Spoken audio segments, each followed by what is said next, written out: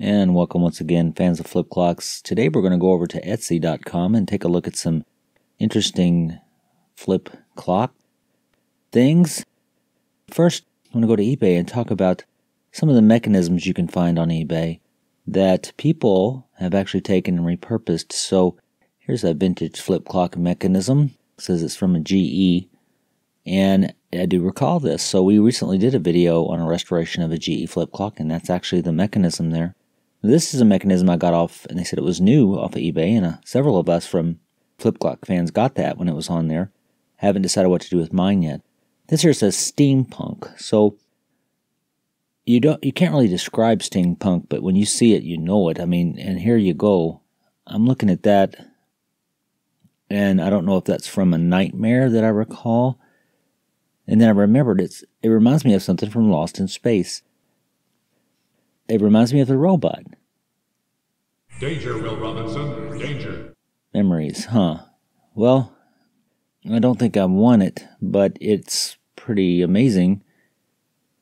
And now here's another one along those lines, and I'm kind of speechless. I'd say probably don't get it out in the sunlight.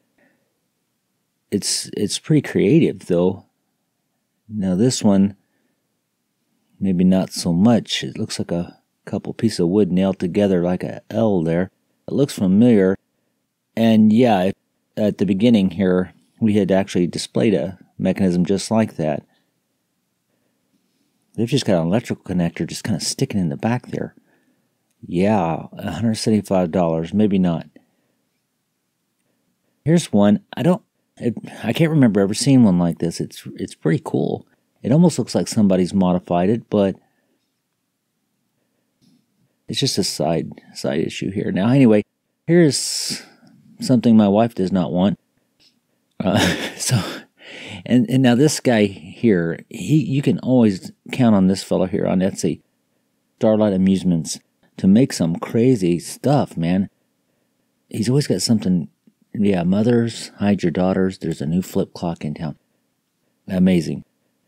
Okay, this one's pretty simple, understated, not bad looking, for 120 bucks.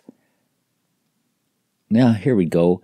This reminds me of a mechanism I saw on a Seth Thomas. I haven't Googled it to see for sure if that's where it came from, but this looks pretty classy. And here's another one that's classy. I like the way it's clear on the front and the back, and it says it's made from a skateboard. Yeah, the guy's actually taking it out to a skate park. And here's one that looks like it would go really good in maybe a log cabin. I like this one. Very nice. And it looks like something a teen might like. It says big time display. And now I'm noticing that these clocks, they have a lot in common. And the main thing they have in common is from the same fella. The same seller here on Etsy. And if you don't know about Etsy, Etsy's not it's not an auction. It's just where people sell their wares, mostly vintage things.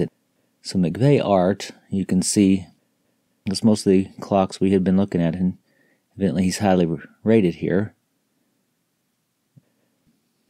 Let me go through and read this, and he's one of us. He's talking about Back to the Future, Groundhog Day, X-Men, and we may have to go and invite this fella to be a member.